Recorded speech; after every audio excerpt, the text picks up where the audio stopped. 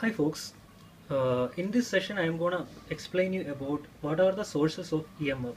In the last video we have explained about EMF. In this session, what are the sources of EMF I will be explaining. So first one is electrochemical reactions in various cells. Example, dry cell and Daniel cell. It will, due to the cause of electrochemical reactions in various cell, can make a EMF.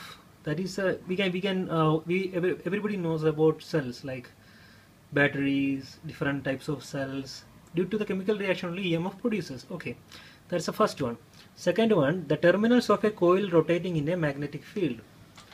Other thing, one is already know that whenever a coil is rotating in a magnetic field, there is a tendency to cut the magnetic field, and there is an EMF will be produced. And third one is terminals of a conductor moving in a magnetic field. If some conductor is moving in a magnetic field, it definitely cuts the magnetic field and EMF will be produced. And also in a thermocouple also this process happened. This is also one of the sources of EMF. And solar cells, photovoltaic cells also EMF is produced from the light energy. And some notes, there is no potential difference if the current flow in a conductor is zero. If the current flow in a conductor is zero, there will be no potential difference. And the potential difference is always proportional to the current. I hope you understand about the sources of EMF.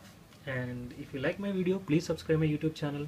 Thank you for watching. Bye bye.